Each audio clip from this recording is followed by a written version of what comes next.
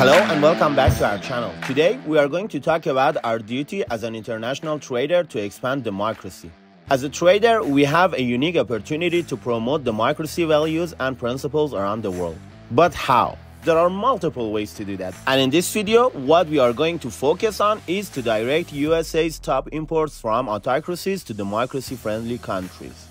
I know that some of the countries we introduced today do not exactly follow fair labor rules, but they are all in all better choices compared to a complete autocracy. Also, I need you to add your personal touch to this video and comment your ways to improve democracy abroad. Let's go. America is by far the largest importer of broadcasting equipment and also by far the largest importer of computers in the world. The total value of these imports are $183 billion, most of which is going to countries that are in serious violation of human rights. The good news is that there are a number of other countries that can provide a wide range of these products from cheapest to the highest quality. Let's see what they are.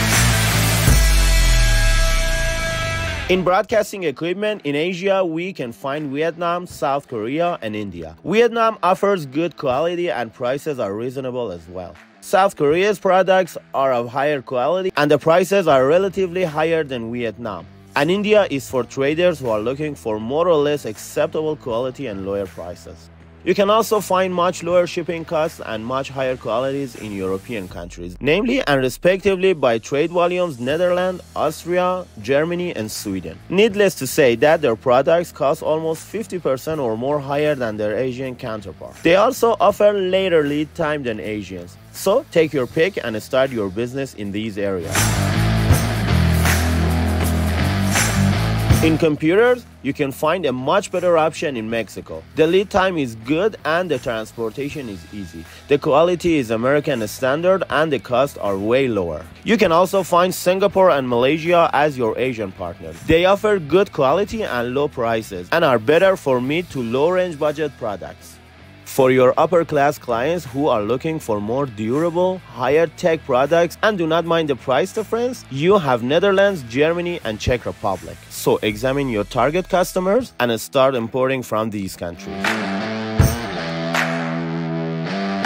Well, as I said, I know that you may pose some challenges to some of these countries, but it's important to keep in mind that different countries have different paces toward democracy. Also, please know that countries that have democracy as their main value are much better than autocracies.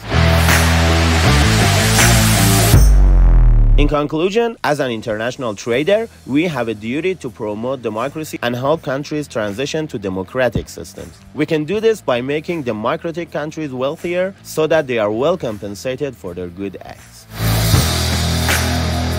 I hope you enjoyed this content. If so, please subscribe and see you in the next video.